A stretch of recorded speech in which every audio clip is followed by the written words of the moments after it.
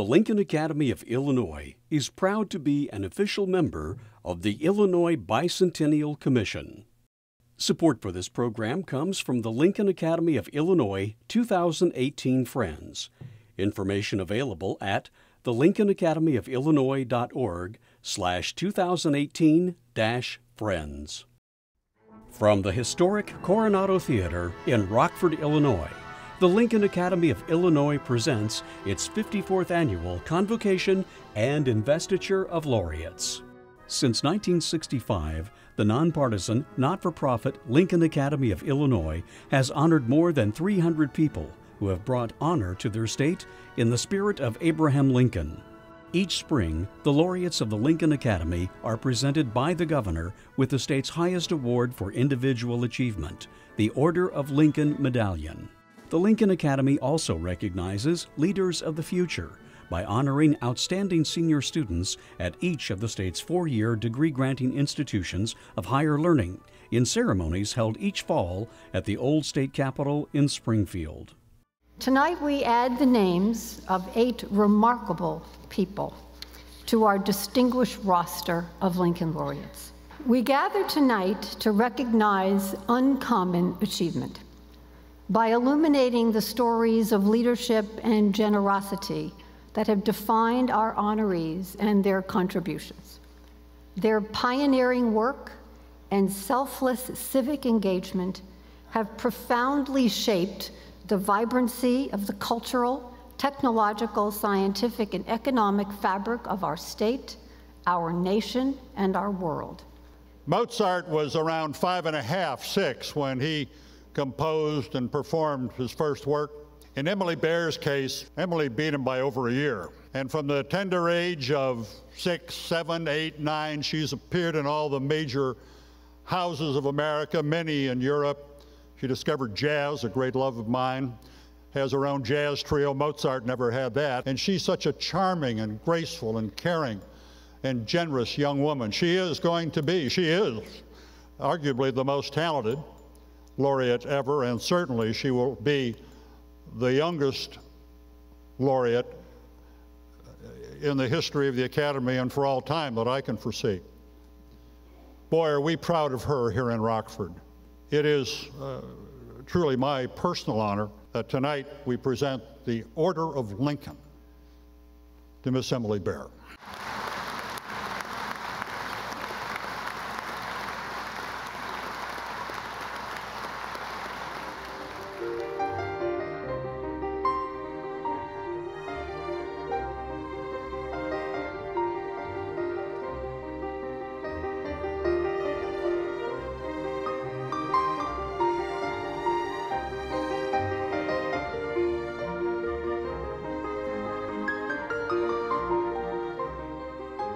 I honestly can't really remember a time where music wasn't a part of my life.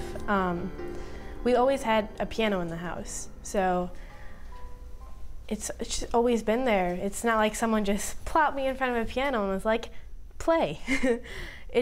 I guess, naturally gravitated towards it. It could well be said that Emily Baer's first language was music. At 18 months, she began playing the piano and started composing music at age 3. She was a published composer by age 4. As a 5-year-old, she discovered jazz and made her professional solo debut at the Ravinia Music Festival. When she was 6, she performed at the White House and made her national television debut on The Ellen DeGeneres Show. Even though I'm labeled a prodigy, I'm just a normal person. I went to high school, I go to summer camp, I have friends, stuff. Prom. You do all the stuff that all the other kids do. Yeah.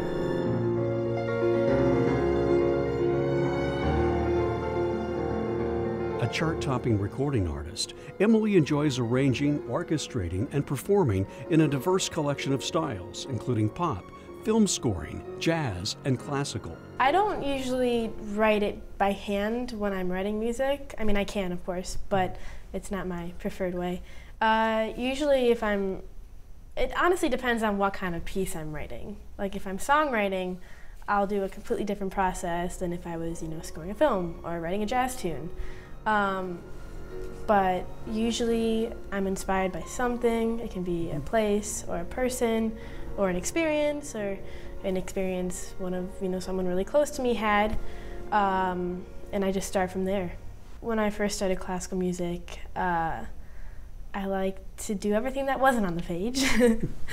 And so I discovered jazz a few months after I started classical lessons. And for me, that was amazing because I found something where I could be, freer, and I could take some of my own creativeness and, improvise, which, I've done when I've written music, but to actually do it like that was so fun for me. And they're very different, but now learning like all this theory and stuff, it's amazing how much of it is so similar.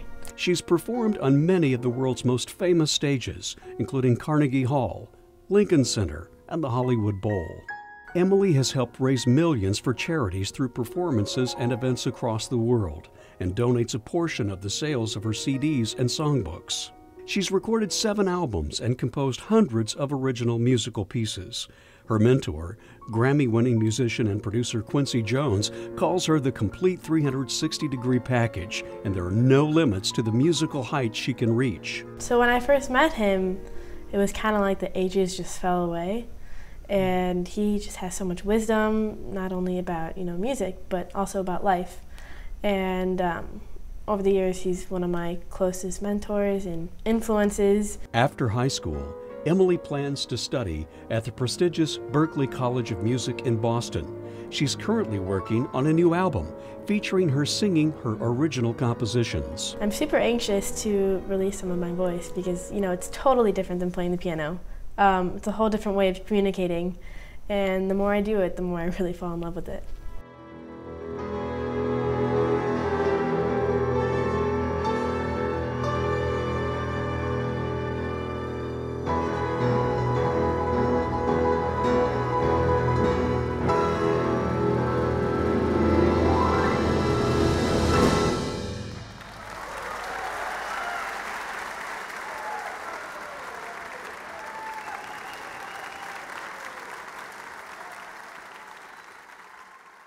I can't tell you how much it means to receive this award, not only in Rockford, but on this stage where I've practically grown up.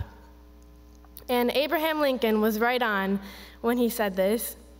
I like to see a man proud of the place in which he lives, and I like to see a man live so that his place will be proud. I hope to always make Rockford proud.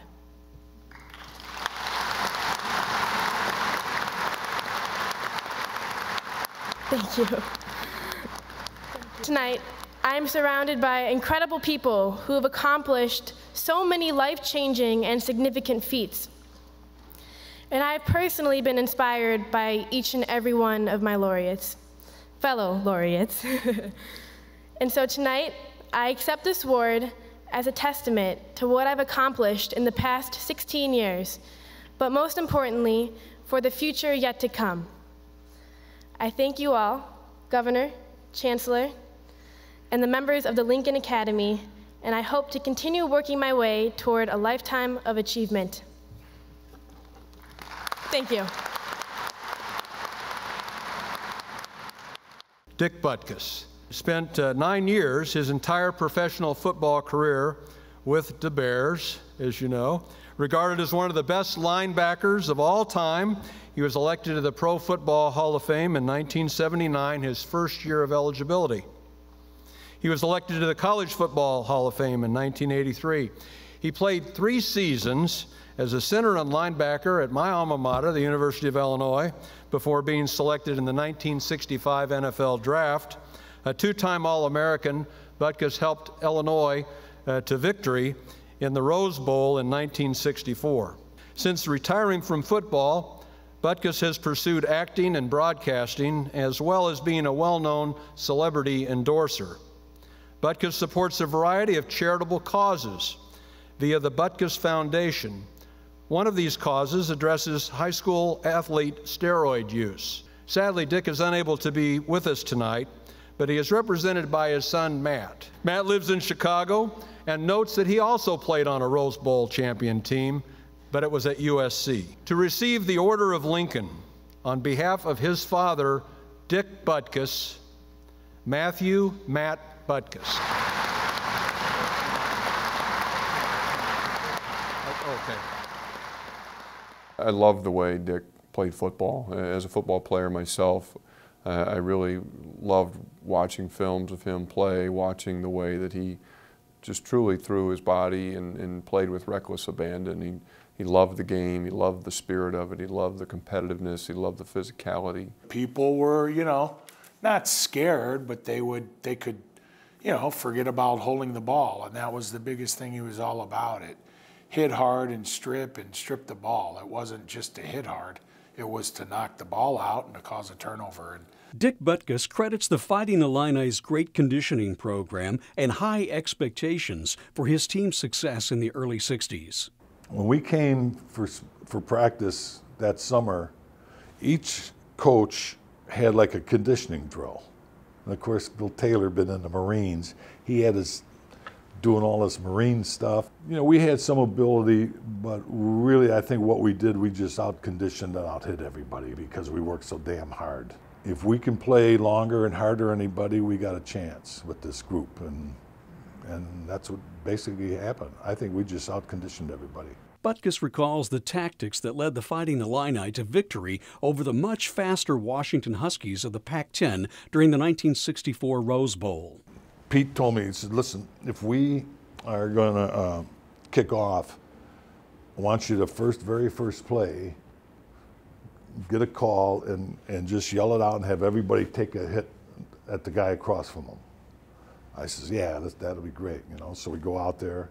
They were so fast that by the time I called it out, we were like perfect timing with the snap, and we got a sack, you know. I mean, it was like unbelievable timing is what it was, because I didn't realize they were really fast coming up in the line and everything.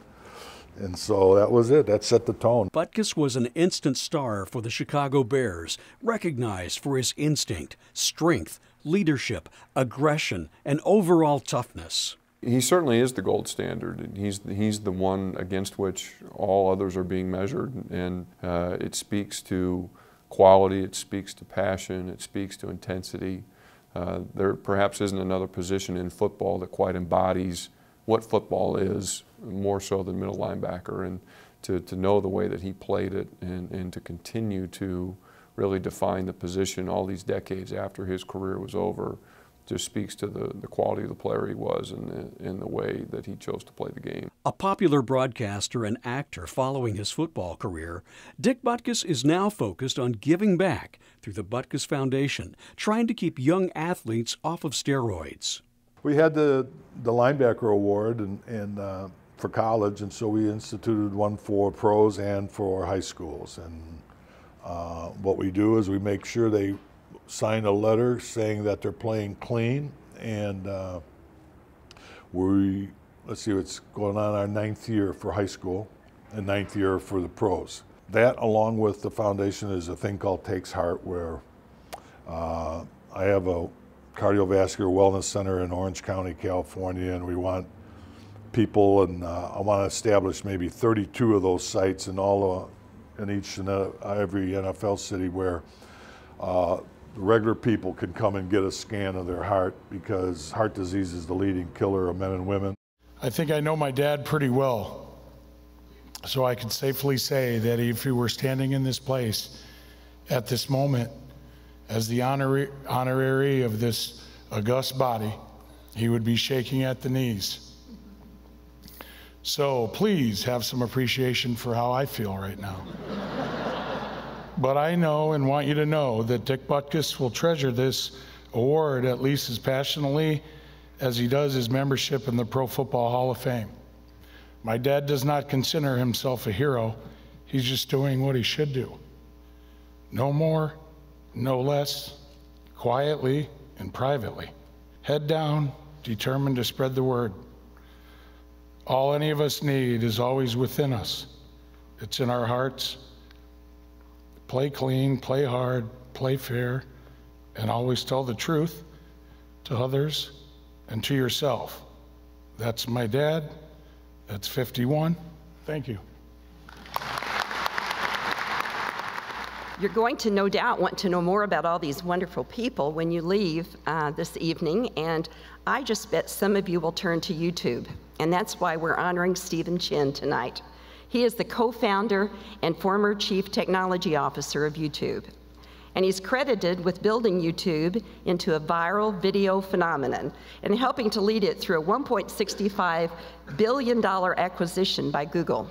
After the acquisition of YouTube, Stephen engaged in several internet initiatives, and for the past 4 years has been an entrepreneur in residence for Google Ventures, investing in technology startups that improve lives and change industry. An alumnus of the Illinois Mathematics and Science Academy and the University of Illinois in Champaign, Stephen was born in Taiwan, and his family immigrated to the United States when he was 8 years old. Through a lead gift of $1 million, the Illinois Mathematics and Science Academy opened the Steve and Jamie Chin Center of Innovation and Inquiry 2 years ago to receive the Order of Lincoln on behalf of Stephen Shi Chin is Stephanie Pace Marshall, Chancellor of the Lincoln Academy. Steve is very sorry that he is not able to be with us, and very grateful that he has the opportunity to share some thoughts. And I spoke with him and said, I need to share your thoughts. I don't want to share thoughts that I think you might say. So I am going to share with you what Steve wrote for this evening. I first want to thank the Lincoln Academy for this humbling honor. To be connected to the name and legacy of Abraham Lincoln is a very, very high bar, and I pledge to strive to live up to his character and integrity. I believe there are two variables that separate success and failure: luck and perseverance. So I'll begin with luck and a few stories. While in elementary school, my parents bought an Apple II computer. That was how I learned to type on the QWERTY keyboard, how I learned what a programming language was, and how I learned to create something useful from a huge investment of time and a lot of typing. Access to a computer at the dawn of the personal computing age was luck, and I spent most weekends with my computer and my ideas. When I was a freshman in high school, I heard about the Illinois Math and Science Academy. I didn't know much about it, but the idea of being immersed in an innovative and dynamic learning environment where all the students had a passion for math and science was incredibly exciting. Computer science at the University of Illinois in Champaign-Urbana was the next chapter, and here the entire spectrum of computing opportunities opened, and I was surrounded by those who had similar passions in programming. Then when PayPal started, I was asked to join the team. Now that was very lucky. Now iconic names: Max Levchin, Elon Musk, Peter Thiel. We grew, took PayPal public, and survived the dot-com crash of 2000. Again, I was lucky. And then I met the guy who would become my partner in creating YouTube, Chad Hurley. We collaborated on several PayPal projects while at the same time meeting almost every day in a small coffee shop in Palo Alto to talk about what we wanted to do next. We finally arrived at the idea of streaming videos, which at the time was practically non-existent and stamped with impracticality. YouTube grew faster than any company at the time. So we needed experienced staff, but we didn't have funding, so I paid everything off on my personal credit card, burning my savings. We needed to scale, and we were running out of capital. So we reached out to a well-known venture capital firm, and our first round of funding enabled us to continue. During this time, everyone worked around the clock, any hour of the day or night, weekdays, weekends, meetings at 2 a.m. on Saturday night, staff rotations of 30 hours, 20 hours of work and 10 hours of sleep. We faced countless challenges: legal, copyright, scalability, but through an incredible team and a credit card, we emerged. I understand that luck is only part of the story. It may get us to the door, but we choose whether to walk through it or not. And that requires commitment and persistence. There are plenty of really great ideas that never take off because the first courageous step of taking a chance to the unknown was never taken. The parade of successful innovators and entrepreneurs will continue. The details of their stories will be different, but I believe the common thread will be perseverance. I encourage all young people here tonight that if you see a solution to a problem, take that first step. Swing that bat enough times, and you will hit a home run. And when you do, it will not be because of luck, but because you stayed in the game and you didn't give up. To be truly successful, we must remember where we came from, and we must give back and help lift up others so that they too can become lucky. Thank you for this honor.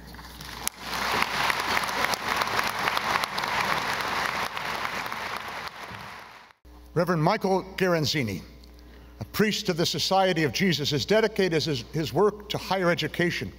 He was professor at Georgetown University and then was selected to be the 23rd president of Loyola University.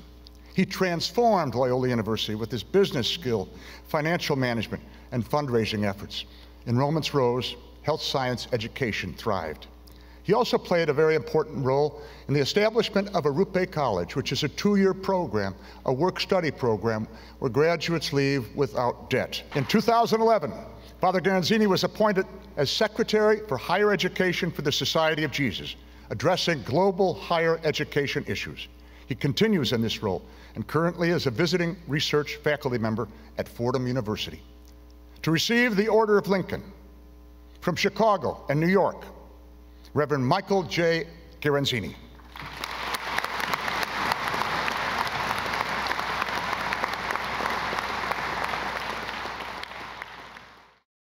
Since its founding in 1870 as St. Ignatius College, Loyola University has grown up alongside the city of Chicago. Growing up with the city meant working with the new communities that were here. It meant working with the Jewish community and the Italian community and the Germans and the Irish especially, and helping them fit in. It was hard for these immigrant groups to find their way into the professions, so it became very important that Loyola became a collection of professional schools. So it's medical school, nursing school, law school, business school. Those were the schools that helped Loyola grow with the city and helped the city grow. So we are intimately bound up with the city and with the politics of the region, the politics of the whole state, and very proud of that. Very, very proud that we've made a contribution. Father Michael Garanzini studied family psychology at St. Louis University in his hometown, a background that has served him well in his decades as an academic administrator. Learning how to fight fair, learning how to stay engaged, not withdrawing, and so on. Those are all the things you do as a family therapist. You have to keep people together so that they can work out their differences, because they want to flee the tension and the problem. Well, that's not a bad preparation, I found out, for university administration, because that's the whole deal here, is how do we have great minds. Everybody's got a wonderful opinion, by the way. Everybody thinks they're right, of course. And you've got very different constituencies with very different views on how things should happen and what's the next best thing to do. And we have to stay at the table. We have to fight. We have to avoid the bickering outside of the meeting. Let's do it all right here together. So I found that little training in family therapy actually is, it helped me a long way in doing university administration. During Garanzini's 14 years as president and 2 years as chancellor, Loyola's campuses were transformed and expanded. Enrollments increased, with renewed emphasis on health science, education, and research. I think Loyola, when I got here, was really searching for, in need of somebody to hold things together and to offer a vision.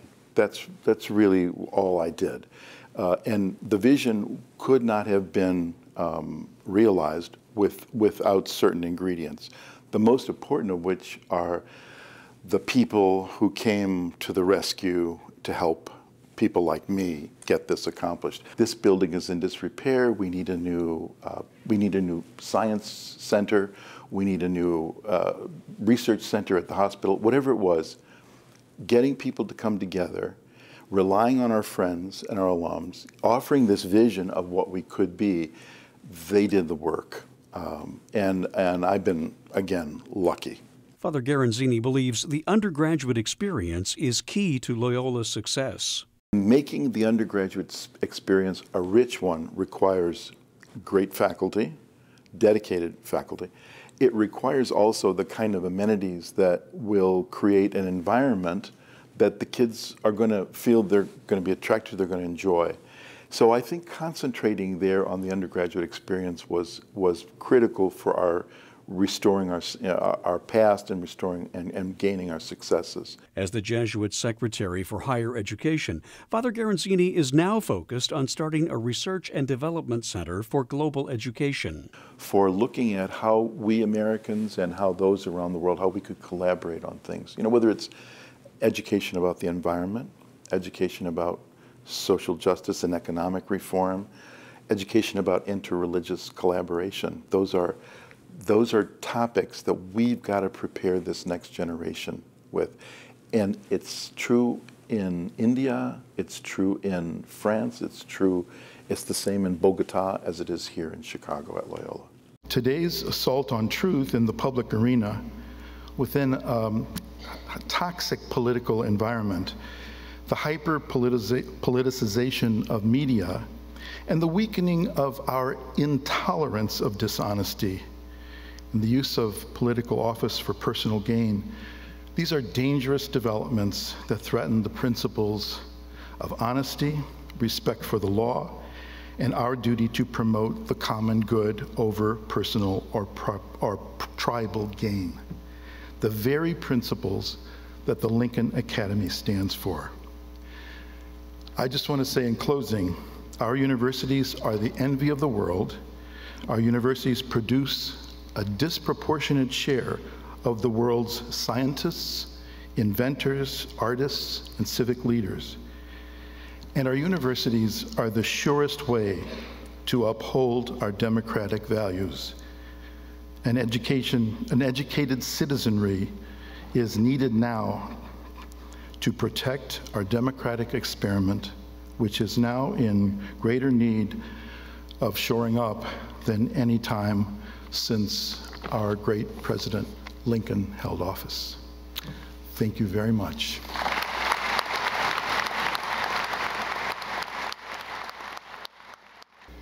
Melody Hobson is president of Ariel Investments, one of the largest African-American-owned money management and mutual fund companies in the United States. Ms. Hobson handles firm-wide management and strategic planning with oversight of all operations outside of research and portfolio management. A nationally recognized expert on financial literacy and investor education, Melody is a regular contributor and analyst for CBS News. She co-founded Ariel Community Academy, a public school in Chicago's South Side.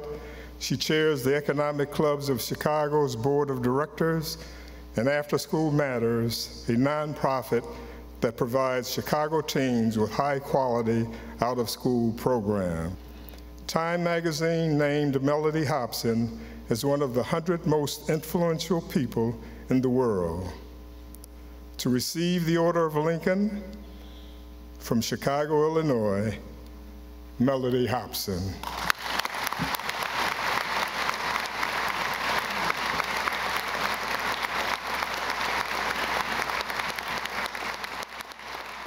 First, I believe you start with a 401k. Melody Hobson is breaking stereotypes as an investment management expert, philanthropist, and social servant. She credits her late mother with giving her the confidence to believe that she could do anything in life. She was very much of the perspective that the possibilities for any person were endless. At the same time, she used to tell me, and I joke that I'll probably write this on my tombstone one day, she used to say, be the labor, great or small, do it well or not at all. Hobson's path to success in the world of finance began early. I had the good fortune to go to Princeton, and the founder of Ariel and our CEO, John Rogers, did as well. He's 11 years older, and he used to do work with the Princeton Schools Committee, which would interview students for the university. And in that process, he led the schools committee in Chicago. He became aware of me, I got accepted, and then I found out that Ariel took summer interns. And over the course of getting to know him over the years, I asked if I could be an intern. In the sophomore year at Princeton, I became an intern at Ariel. And that's really when I discovered the world of money and investing. And then the next year, I went and became an intern at T. Rowe Price, a big money management firm. And then I came back to Ariel after I graduated from college. She rose quickly at Ariel, becoming the firm's president in 2000. We talk about being patient investors. So we manage money for people, stock portfolios. We do them for big institutional clients like universities and corporations and public funds. But we also do them for individual investors. Anyone with $1,000 can invest with us. In that regard, we invest their kids' college education money. We invest their IRAs, regular accounts that they may have that they're saving for anything. Every day we're trying to eke out some gains in the stock market to enrich our clients so that they can have better lives. As a network analyst, Hobson is nationally recognized for her expertise in finance, markets, and economic trends. Austin in Springfield asks, Melody, I've reached the point where I'm thinking about talking to a financial advisor. Money is a very intimidating concept for many people. There's data that shows that a parent of a young child would rather talk to them about sex or drugs versus money. And that really does stun me, that money falls behind those two subjects.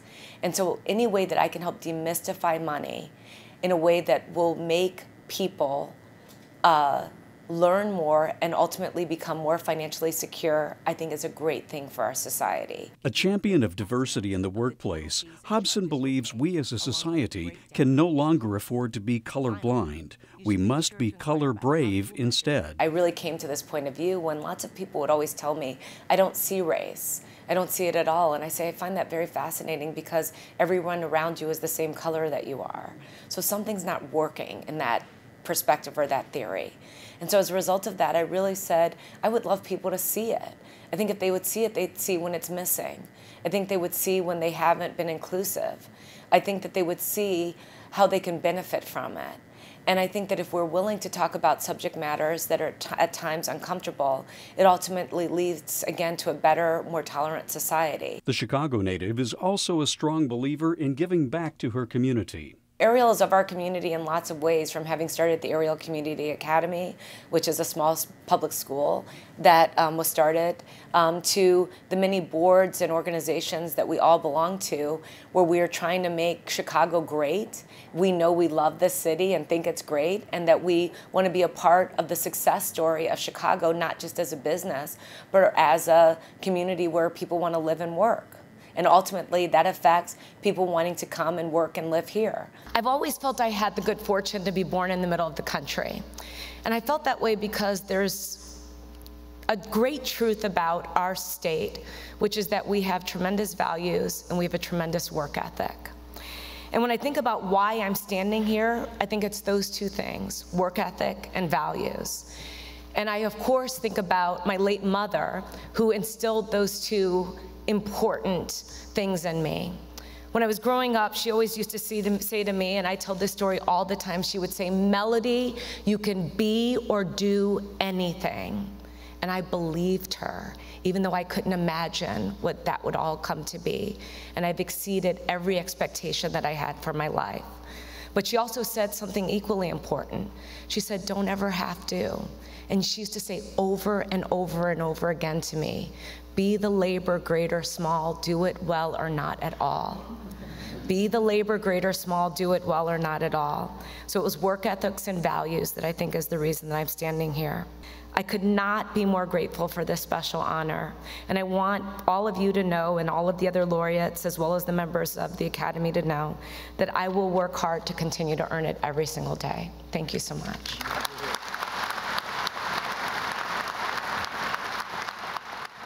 A farm boy from McDonough County in Illinois, Ed McMillan earned his bachelor's degree in agricultural science from the University of Illinois, and he began shortly after that his career with Ralston Purina as a field representative. He advanced to eventually serve as Chief Executive Officer and President of Purina Mills.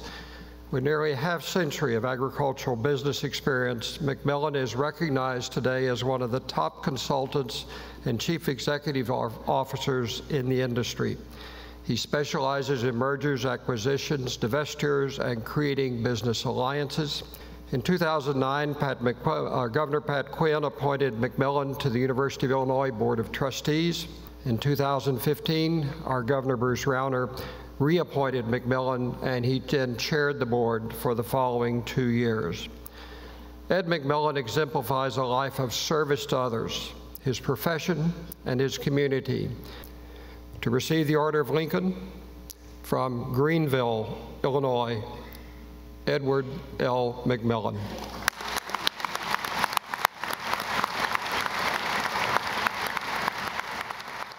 Ed McMillan always figured he'd become a farmer after graduating from the University of Illinois, but it wasn't meant to be. At that point in time, in the mid-60s, agriculture was a tough economic situation. And my dad said, hey, there's no place for you to come home and farm to, because he was a tenant farmer, didn't own any land. And so that's when I began to think, oh my gosh, I got to figure out something else to do. And so I decided I'd major in farm management. McMillan changed career paths after a college internship with Ralston Purina. And then fortunately, Ralston came back in the spring of '69 and offered me a full-time job.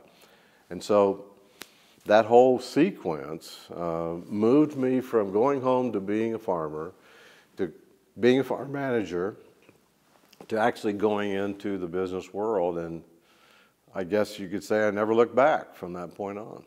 McMillan rose through the ranks to become CEO and president of Purina Mills, the nation's leader in animal nutrition products. You know, if there was a benchmark to my career in Ralston Purina over 28 years, it's number one, having great mentors, number two, trying to live up to what I said I would do, and number three, people having confidence in me to give me challenges and opportunities that I had a chance to succeed at.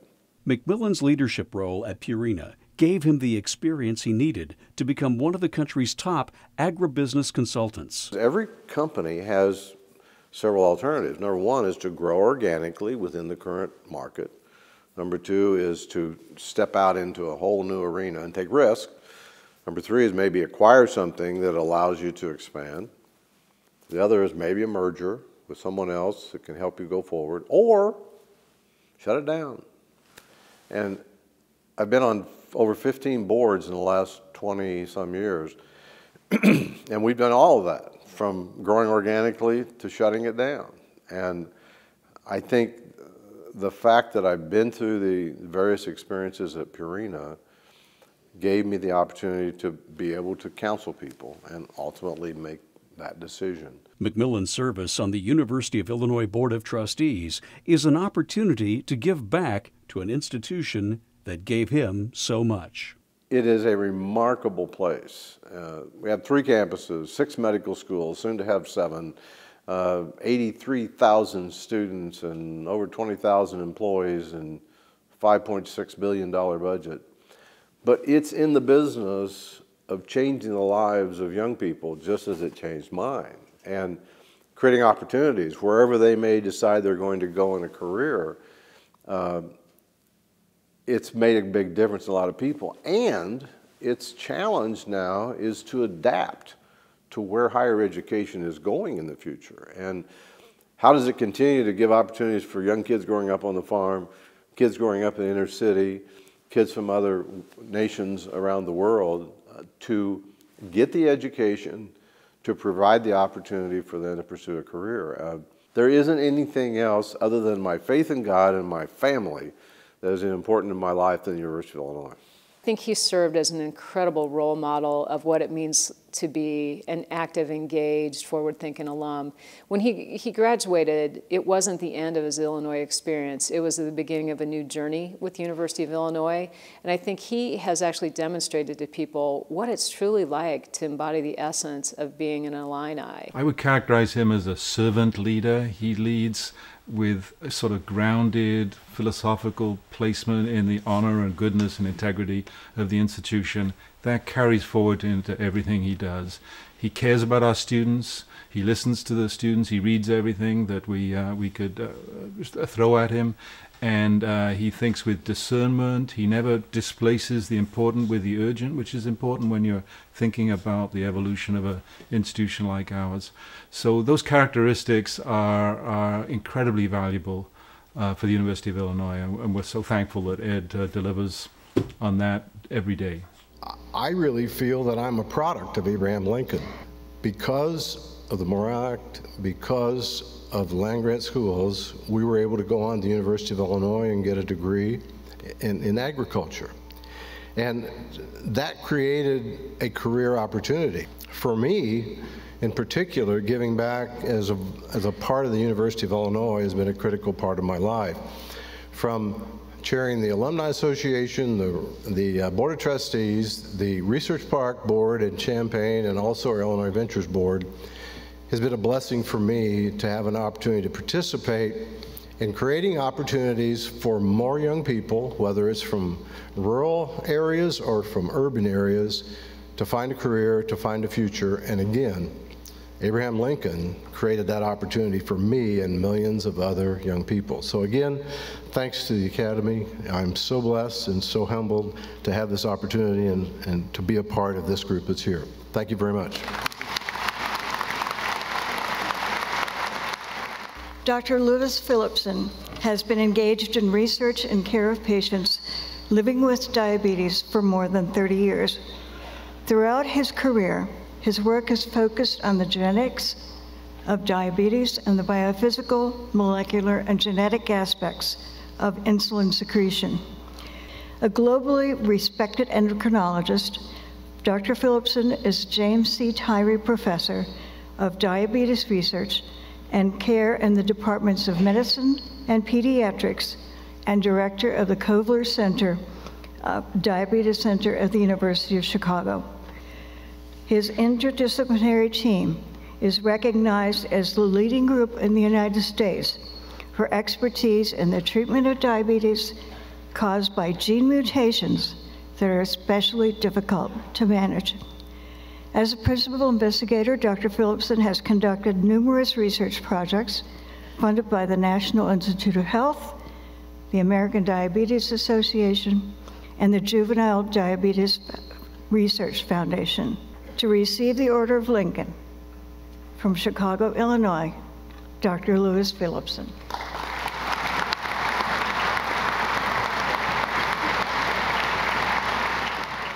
This is a three-dimensional molecule of insulin, so the individual amino acids are shown. Dr. Lewis Phillipson's love of science began with ham radio as a youngster growing up on Long Island, New York. I got interested in science and math early on. You know, I was one of those kids in the chess club and interested in early on in physics and science, and gradually from my interest in radio, got interested in other kinds of science, and then more and more focused on biology. Globally respected as an endocrinologist, Dr. Phillipson is a leading authority on diabetes mellitus. People are mostly aware of two major types of diabetes, type 1, which is really the absence of insulin for the most part, and type 2 diabetes, which is, for the most part, resistance to insulin. But between those two things, there's now a fair amount of overlap. So the basic idea, though, is that we need to either make the body more sensitive to the insulin that's produced, or we need to somehow increase the insulin that's made. For the first 10 or 15 years, I was really focused on what are the factors that control insulin secretion, much like neurons or the heart cells. And so at the end of the day, that amounts to electricity. Some years later, a discovery was made that children can have diabetes in the first few months of life that is caused in some cases by a specific abnormality in the proteins that control ions passing through the cell. So it was exactly an interface between my interest in diabetes and my work in insulin secretion. His research team focused on a rare form of type 1 diabetes caused by genetic abnormalities. Entirely by chance, Dr. Philipson met with the parents of a young girl named Lily who was born with this form of diabetes. This particular mutation is sensitive to pills, and the cheapest, most common pills we use for type 2 diabetes. So it is a remarkable intersection of ideas and happenstance.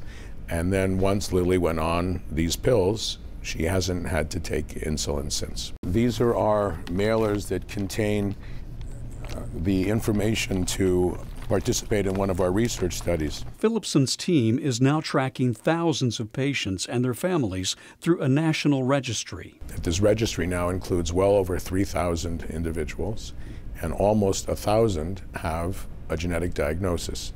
Now, Lily's is rare still, so the kinds that are just like Lily, probably about 100. But considering that before I met Lily 12 years ago, I had never even heard of this particular kind of diabetes, that's a fairly remarkable situation. And of the other 900 with known mutations, a large percentage of them have also come off insulin or have had their therapies changed for slightly different reasons. But the overall connection is that they have mutations in single genes that cause diabetes. As president-elect of the American Diabetes Association, Dr. Philipson is proud of the work that's been done and passionate about the work that remains. The promised land is getting people off insulin to have a cure for diabetes. And while we're maybe only helping 1 or 2% of that 28 million, it does give us a taste of what life could be without this terrible thing. This honor really goes to those who've inspired me on my journey. First and foremost, my patients. Some of my colleagues have compared the often invisible suffering of diabetes to the situation of Ginger Rogers. We remember her partner, the great dancer Fred Astaire, yet Rogers did everything he did backwards and in high heels. People with diabetes have to think about their blood sugar and insulin needs all the time in order to survive. One study suggests that they are making 300 more decisions every day than folks without diabetes, and they survive. They persevere with grace and dignity, often without anyone realizing how much more work they have to do every day than those without diabetes. They are inspiring. My teachers have also guided and inspired me. They have overcome challenges and persisted in efforts to care for their patients while steadfastly pursuing discoveries, both large and small, that have contributed to the prevention and treatment of diabetes and related conditions. With them, I include my students, who are my greatest teachers. I am grateful for the 40 years I've spent as a student, physician, and faculty member in one of the greatest cities in the world, Chicago, and the state of Illinois, whose values, culture, and politics shaped one of the greatest leaders in the history of our country, a person of eloquence, honesty, honor, and compassion, Abraham Lincoln. Thank you for this recognition. I am profoundly honored to be a laureate of the Order of Lincoln. Dave Rydell, who took a small manufacturing company of some 15 to 20 people, hiring out after going to Augustana College over in the Quad Cities, has turned it into an international juggernaut, Bergstrom, and along the way has demonstrated such good, not only here in Rockford, but throughout Northern Illinois, and in fact internationally, because he made sure Bergstrom became a sizable and important international company. Dave Rydell is a treasure, and I know we neighbors who know him know so much about what he has done and continues to do for thousands, literally thousands, of individuals and countless institutions on whose boards he served. And it's my great privilege and honor to announce that the Order of Lincoln will be given to, from Rockford, Mr. Dave Rydell.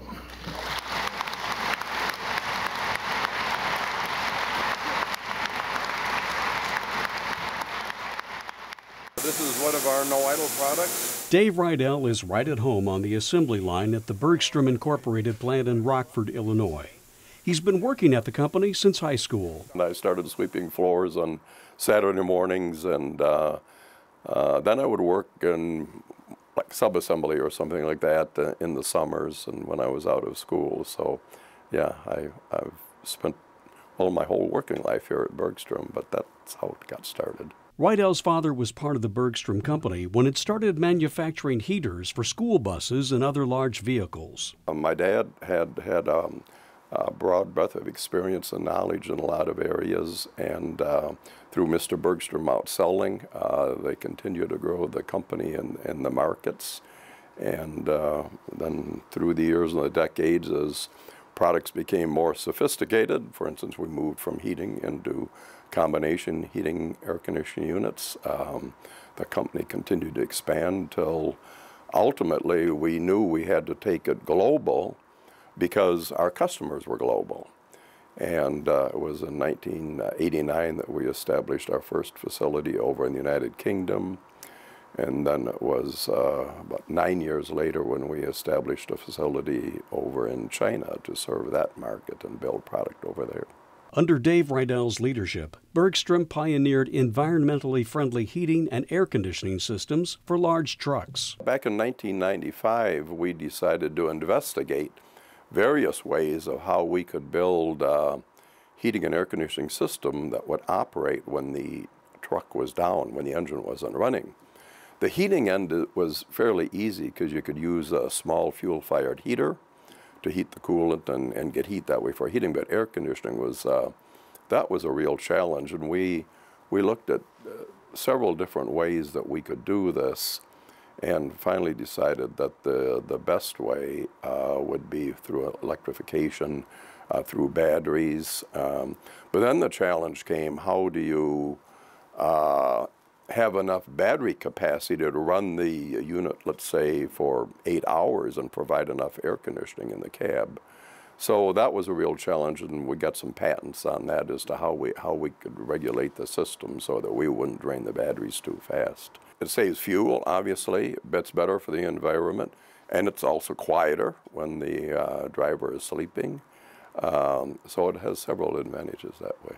At this point in time, I mean, our unit is available in all the Class 8 trucks produced in the United States, and also some trucks that are produced over in Europe. Here, most of our business with this product is directly through the OEs, whether it's Kenworth or Peterbilt or Navistar or Freightliner or Volvo. All of them have our unit available, all of these trucks. Rydell and his employees are deeply committed to activities that make Rockford a better place to live and work, including the Rydell Family Foundation. Certainly with our gifts from the foundation, but certainly with the time and efforts of our people, because we have some very good and very competent people here, and they seem to be very happy to give their time back to the community. Through the years, I've been involved a lot of on the boards of many community organizations. That's also been a rewarding experience for me. Being on the board as well as being able to support, you know, people that work in healthcare or education or arts or helping people in crisis. That's always been a special place for our foundation to support. The honor you have given me, and which I will cherish, as I said, all the days of my life, also belongs to those who have helped me. Certainly my parents, who taught me what was important in life and brought me to church every Sunday to hear the scriptures to reinforce that. That was a big part of my upbringing. My wife, Jean, who is sitting out here, who has been my partner for over 40 years, family, incredible friends.